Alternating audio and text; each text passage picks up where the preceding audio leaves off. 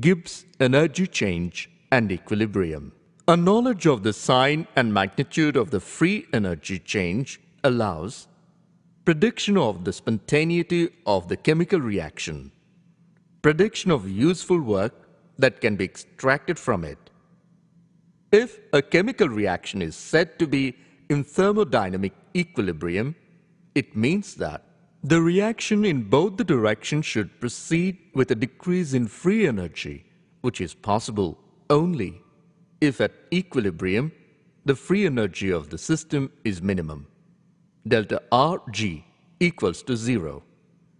Gibbs energy delta Rg minus is related to the equilibrium constant as follows.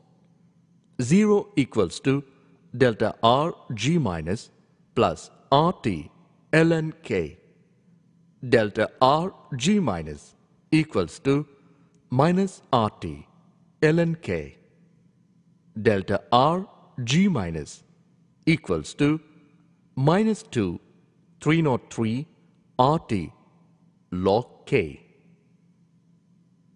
Delta Rg minus equals to delta Rh minus minus T delta R S minus equals to minus Rt ln K. For strongly endothermic reactions, the value of delta Rh minus may be large and positive. In such a case, the value of K will be much smaller and reaction is unlikely to form much product. In case of exothermic reactions, delta Rh minus is large and negative, and delta Rg minus is likely to be large and negative too. In such case, K will be greater than 1 and the reaction may lead to completion.